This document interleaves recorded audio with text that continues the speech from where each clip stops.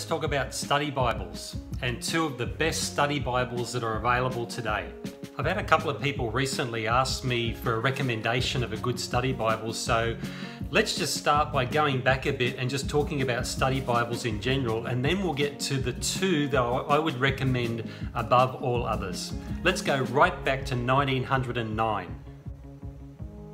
The Scofield Reference Bible was published back in 1909 and then again in 1917, and it's been described as one of the most influential theological works of the 20th century.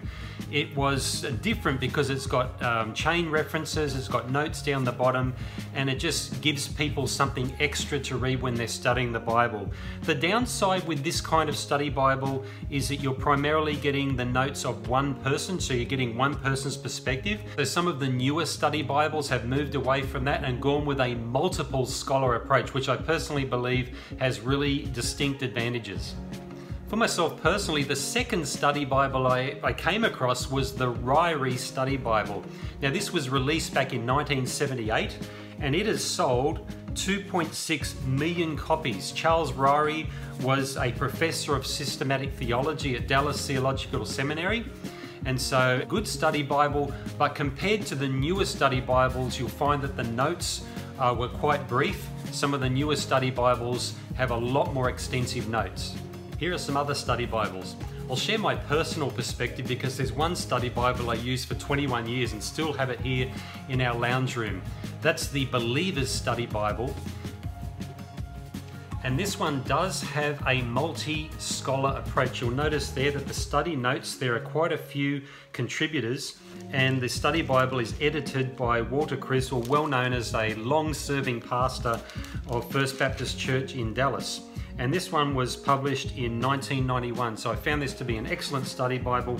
Then you've got the very popular Life Application Study Bible and the Complete Jewish Study Bible. As the title implies, it gives you specific insights from a Jewish background and Jewish culture, and the Jeremiah Study Bible. Now that one just is similar to a number of study Bibles like the MacArthur Study Bible and Chuck Swindoll Study Bible, where you have one author and you're getting his notes. Now that has its downside in that you're just getting one perspective. It has its positives. For example, if you're studying the book of Revelation and you just want to look at a premillennial perspective from an author who's premillennial, then it's advantageous to use, for example, the Jeremiah Study Bible or the MacArthur Study Bible. But now let's look at the two study Bibles I would personally recommend above all others. And the advantage of these two, well, there's a number, but let's just think about a couple of advantages. The first one is they both take a multi-scholar approach. The two study Bibles I'm referring to are the ESV Study Bible and the Biblical Theology Study Bible. Let's start with the ESV Study Bible. This was published by Crossway in 2008.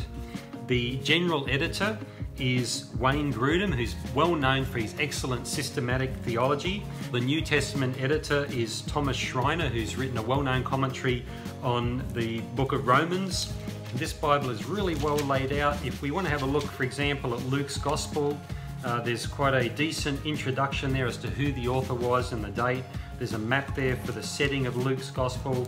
We just keep going through, and there's a cutaway of Herod's temple in the time of Jesus. There's a generous amount of notes at the bottom of the page. That's really, really useful. Some of the older study Bibles were quite thin on notes because that's what was probably expected at the time, but the expectations are certainly higher now, and they are a lot more generous, the good study Bibles, with a lot of notes down the bottom of the page to help us understand the biblical text.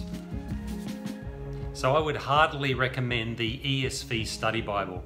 The next study Bible I'd rank really up there as one of the top two is the Biblical Theology Study Bible. The difference with this one, it is based on the NIV, so if you prefer to use the NIV, you may want to go this way.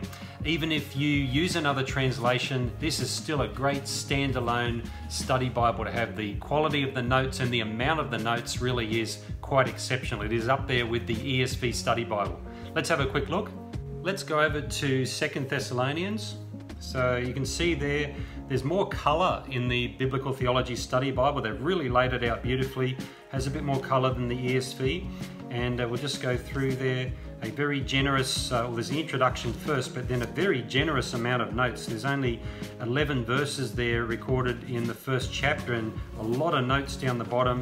And a distinctive feature is the way they have colored the notes in boxes, so it's very attractive to the eye. Again, it's the multi-scholar approach. In fact, we find on the front cover that there are 65 contributors to this study Bible. The general editor of this study Bible is D.A. Carson, who's well known as a New Testament scholar. He has co-written with Douglas Moo an introduction to the New Testament. He's also written a commentary on John's Gospel, and the quality of the notes, not just the quantity of the notes, the quality of the notes is very good. And again, if we go over to look at who wrote the notes on each book of the Bible, there's quite an array of scholars there writing in their area of specialty, and the quality of the notes, not just the quantity of the notes, the quality of the notes is very good.